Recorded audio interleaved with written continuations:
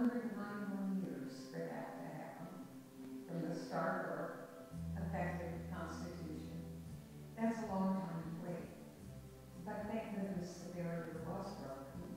It was a very great honor, but it was quite a responsibility, because if I didn't do the job well enough, it might take more than 191 years to get the next one out the door. So it was a big responsibility, but an enormous privilege. And the 25 years went quickly, I must say. Fascinating work. The United States has taken great strides in opening opportunities and doors for women. And it, of course, is my hope that the same thing is happening in every nation around the world. It's very important that we do that.